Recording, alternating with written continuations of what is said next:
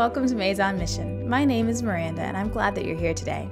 Meizon is a Greek word that means greater, and Meizon Mission is all about creating greater spaces for people to hear and experience the good news of Jesus. On our screen, you'll find a QR code for our digital Connect card. We'd love for you to fill it out. We have some event sign-ups, prayer requests, or even just say hello to us. One other thing for you to know is on Sunday nights, Meizon is meeting on campus. There will be groups, kids, students. Invite people out. Come see us. On Sunday, February 12th, there happens to be this big sporting event. And so we're going to have a Super Bowl party here on campus at 5 p.m. Bring an item for our care kits.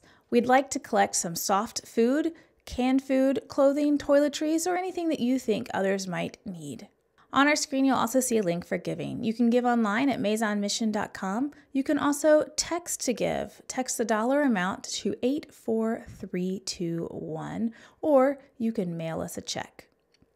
Today, we have our worship pastor, Wilson Stern, with us. He will be continuing our series, Plug In.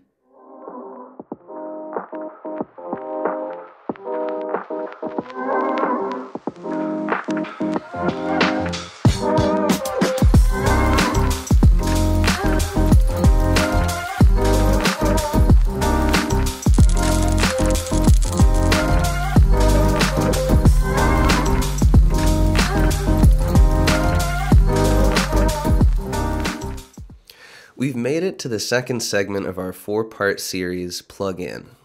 We've talked about how we can spend our time in a way that deepens our trust in God, not just our trust in institutions. Last week, we saw how a relationship with the divine can be difficult at times, or make us feel doubtful, especially when the systems we trust with our faith fail us. But turning our attention directly to God allows us to see opportunities to transcend church and religion, to reach the real people around us with love and compassion. This week, we're talking about the unique talents God has given each of us. We are all presented with special gifts, and each of us can serve our community in a different way. Some of these gifts are spiritual, some are physical, and some are practical. They bear the signature of God's image, in which we are all carefully made. Exploring our God-given abilities and developing them in the name of Christ is another way of deepening our trust in God. It can be uncomfortable or awkward to nurture a budding skill, even more so if we are searching for some kind of spiritual payoff. But in confronting this discomfort, we realize more fully our need for God. In the moments when we feel vulnerable or doubtful, the grace available to us through prayer is immeasurable. Through Christ, God allows us to be made new over and over again. I've personally seen this to be true, both in churches and in places one would never expect to feel divine grace. Using my talents to glorify God is how I got through some of the worst times in my life. In 2018, I experienced personal loss at a level yet unknown to me. In the course of a year, I lost a job, a church, a relationship, and a place to live. I was struggling to keep my head above water. My mental health was a daily struggle. But the special solitude in which I listened to worship music during this time was where I healed from the loss and began to grow. I had memories tied to certain worship songs that came back in a flash anytime I heard them. Memories of the whole congregation joined in song, agreeing on a positive, unifying message. I felt accomplished for having served on a worship team, and like I had been a part of something greater. I had been present for countless tearful altar calls and witnessed so much grace thanks to my time there. I moved states, left that relationship, found multiple new jobs, and eventually found this church, fueled by the memories I made while using my talents to glorify God. Some of my most impactful experiences with worship have been in evangelical spaces that were not open and affirming. I personally believe that spiritual music making is a divine gift that allows us to cross barriers of culture and prejudice. I felt very conflicted in those spaces, but I was granted a deeper perspective in the space of worship music. I disagreed with these people, but engagement in worship with them made me love them. I wouldn't have been accepted if they knew my identity, but in worship I was reminded of the body of Christ and all its unique parts. We are all made in a perfect way to help one another, and no single part of the whole can say it doesn't need the other parts. Now, I'm able to use what I learned there to make worship engaging and spiritually fulfilling in affirming spaces like this. As a queer person with a spiritually diverse background, I couldn't fully be myself in evangelical spaces. I had to develop my own relationship with Christ because I couldn't be open with the pastors I knew. Using my talents was the way I did that. During worship, the problematic parts of church are subdued. We can all access our own spiritual centers for ourselves. Worship music was my refuge when I felt doubtful and excluded. I want to encourage us to explore new ways to use our talents, because it empowers us to build new structures in our hearts that don't depend on an outside influence. God gave you your talents, not the church. The people around us might be making the wrong choice. The institutions we trust may let us down. But in recognizing the special mark of divine creation imprinted on all of us, we strip away the artifice to leave an honest, direct relationship with God. In 1 Corinthians, the author tells us why we are given special talents. It reads like this: "A spiritual gift is given to each of us so we can help each other. To one person, the Spirit gives the ability to give wise advice. To another, the same Spirit gives a message of special knowledge. The same Spirit gives great faith to another, and to someone else, the one Spirit gives the gift of healing. He gives one person the power to perform miracles, and another the ability to prophesy. He gives someone else the ability to discern whether a message is from the Spirit of God or from another spirit.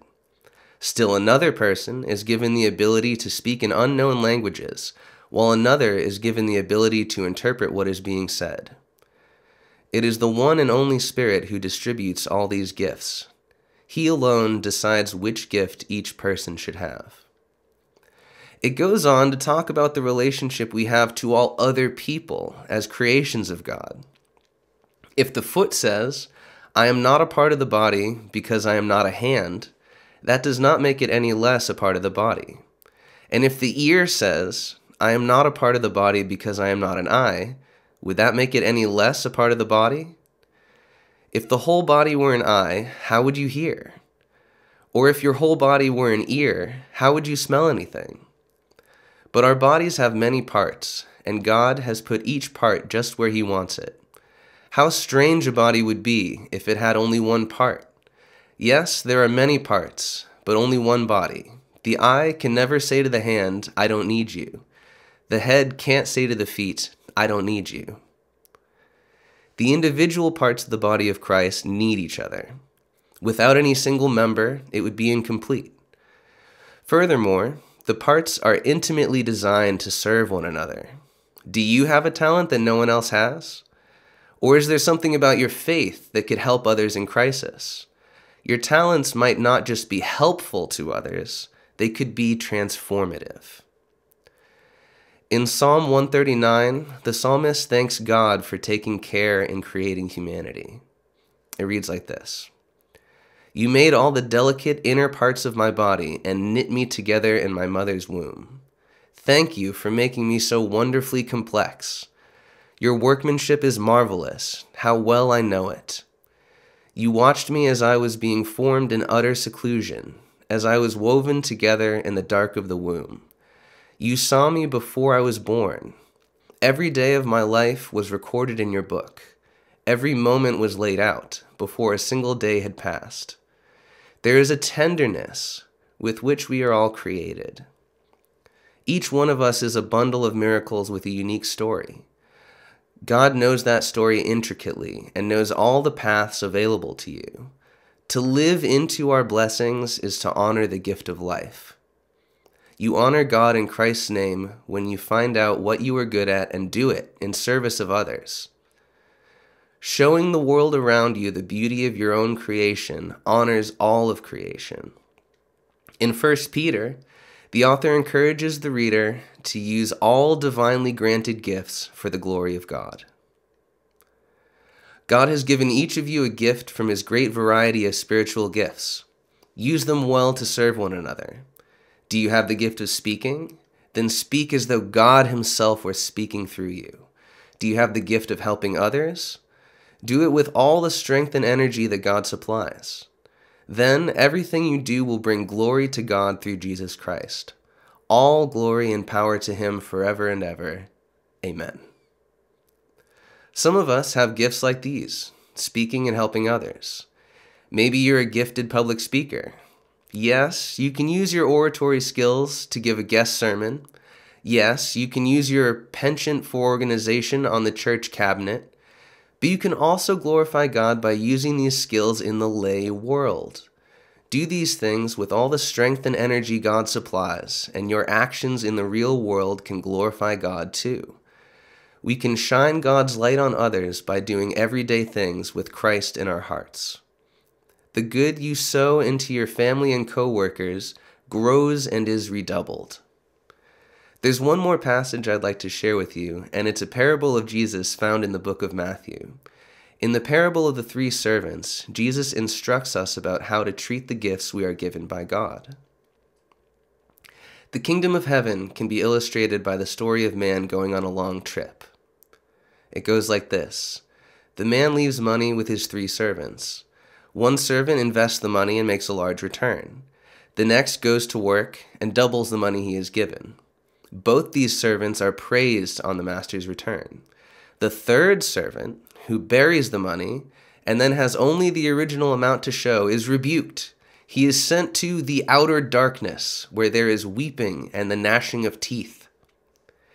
Here, we see there are consequences when we fail to invest our talents back into the world. Not only is it praiseworthy to cultivate our talents to glorify God, but bad things can happen when we bury our talents in the ground. Have you been hiding a talent from the world? You might be caught up in self-doubt, but your community might be suffering without you. Perfectionism might be paralyzing you when an imperfect person might just be right for the job. God does love to use the broken. Thanks to worship music, I was able to get through the times on my faith journey that I felt totally unwanted. Ultimately, it landed me at FCC, where I am radically accepted and loved. It's my belief that people can magnetize themselves to that kind of love by working on their skills and getting involved. Answering the call to use my skills in music to do music ministry has taken me on a journey I could never have predicted. Worship music introduced me to the profound emotional healing power of the arts, as well as their ability to break down barriers of belief and prejudice. It gave me solid mooring when my world was coming apart. It allowed me a place to recenter and rebuild.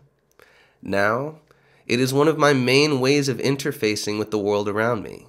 I am eternally grateful for what music ministry has done and continues to do in my life. Using and exploring our talents in the name of God's glory can allow us to work beyond the confines of the church, denomination, politics, and beliefs. To study oneself in this way is to let God's unique mark on us be seen. It can make us feel plugged into a community. It can get us through the hard times.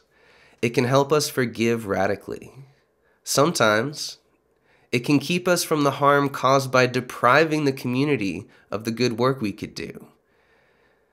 Even if you don't jump right out of this talk and go volunteer for a service day or take a church cabinet position, I pray that you will take stock of your unique blessings.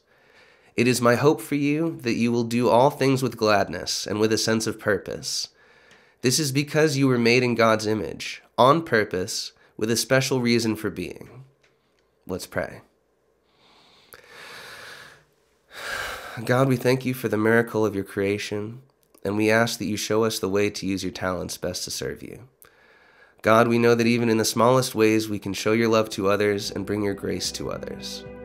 We ask that you help us reframe our lives to put you in the center as the reason for our efforts. We thank you for the blessings you put in our lives and wish only to make our gratitude known to you. Amen.